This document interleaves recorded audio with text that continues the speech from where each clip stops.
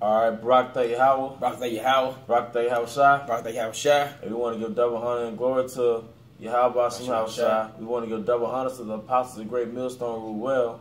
And we also want to say peace and blessings, salutations to the hopefully elect. All right, I'm Zahab, and to my right, Tazawan. And today we're going to go into a topic and describing how so-called white privilege is one of the benefits of Esau's kingdom. All right, because we say that we're in Esau's kingdom. This is the so-called white man's rulership, but a lot of us we might forget to put into context the reality of Esau being in his kingdom. All right, and why you at the bottom and he at the top.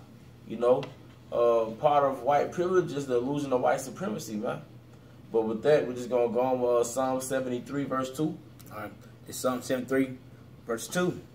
But as for me, my feet were almost gone. My steps had well nigh slipped. Yeah, my steps had well nigh slipped, because this is basically King David speaking. I think that's King David in Psalm 73. Psalm of Esau. Okay. But the point is, all right, that's like us in America, man. Our feet almost slipped. All right, go ahead. For I was envious at the foolish when I saw prosperity of the wicked. I was envious at the foolish when I saw the prosperity of the wicked, man. But part of that prosperity is so-called white privilege. That's what the intel of Esau's kingdom, man. He can do things you can't, man. You get checked, he don't have to get checked, man. All right, you got to have this extremely perfect credit score. You have to have this, that, and the third to move into a decent neighborhood. He don't have that stuff, man. I was working on a house in a neighborhood. We were delivering to a particular neighborhood, and it was one of those, I guess you call it subdivisions, where every house was about $500,000. But somebody put me on game. That was like, when it comes to Edomites getting these houses, they have a low mortgage. So it'll be a $500,000 house, but they're not paying anything but $700-800 a month. But they're not going. You think they're gonna give you that same privilege, man? Fuck no. Sorry, go ahead. Right, I got precept. All right. This Deuteronomy 28 and 44. He shall lend to thee, and thou shalt not lend to him. All right, that he is Esau, man. See, a nigga, man, he'll get proud because he got on new Jordans. He'll get proud because he had sex with a woman you probably ain't had sex with, man. Is he lending to anybody, though? Is Jake, are you lending out loans to people, man? You've been so institutionalized in your captivity, you don't know what real power is, man. Come on. All right, go ahead. He should be the head, and that should be the tail. That's the intel. That's the outcome of Esau being in power, man. That's a form of power when you could lend out money. Because what it says in Proverbs, the borrower is servant to the lender. Okay? The borrower is servant to the lender, man. All right, go ahead. This back in Psalm 73 and 4.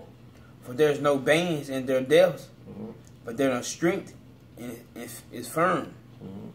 They're not troubled as other men, neither they are plagued like other men. Yeah, it started with the elites, man, the Rothschilds, man. They're not in trouble as other men. We catching hell every damn day. We fight to survive, man. Our whole mindset is surviving, paying the bills on time. Okay, go ahead. Therefore, pride compasseth them about as a chain, violence covereth thee as a garment. Come on. They got this whole world through violence. All right. Come on. The eye should stand out with fatness, that they have more than which the heart can wish. Yeah, because what are the Rothschilds worth now? About $700 trillion, man.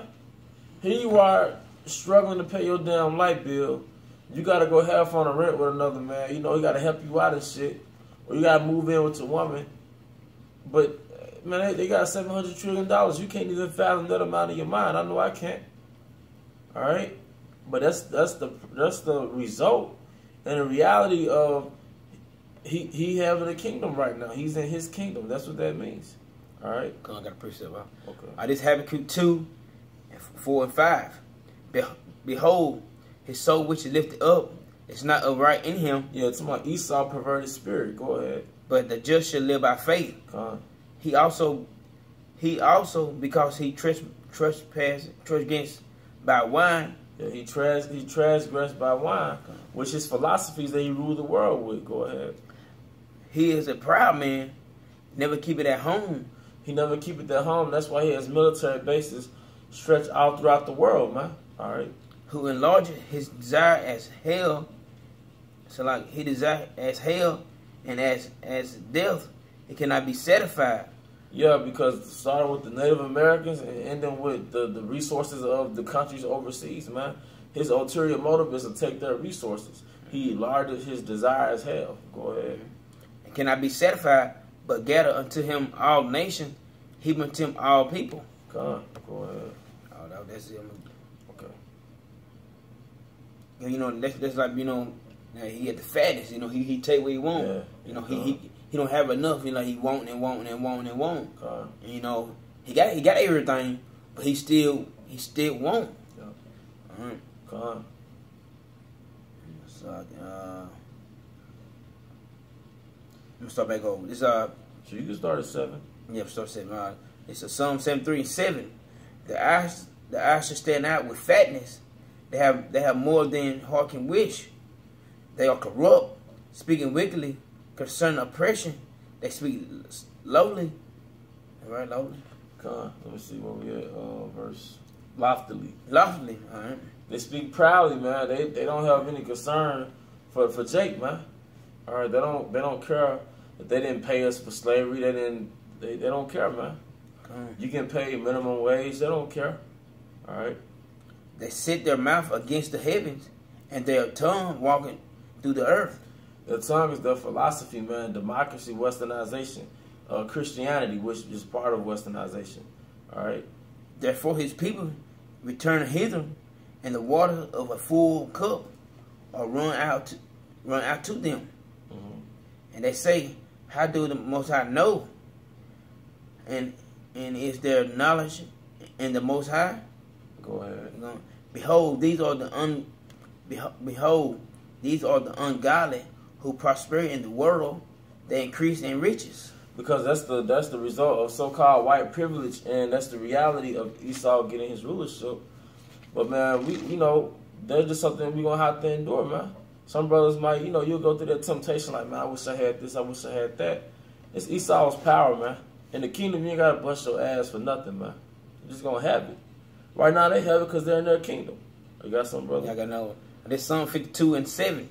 Lo, so like, lo, this the man who made not the Most High his strength, yep, but trust in the abundance of his riches, yep, and strengthen himself with wickedness. And strengthen himself with wickedness, man, because your foundation was through bloodshed. The way you maintain your riches is through robbery, deceit, So, hey, well, actually, that's it on Psalm 73. But there's something that we want to get into, man. So-called white privilege is the intel of his kingdom. That's the result of his kingdom. But we at the end of your kingdom, man. Now we're about to have the interest of Yahweh kingdom, in which we are a part of. So we're going to wake up and get our heart's desire, man. But they'll just, to uplift brothers and to further edify. You got any closing statements? Hey, with that, I hope brothers are edified. To the next lesson, Shalom. Shalom, Israel.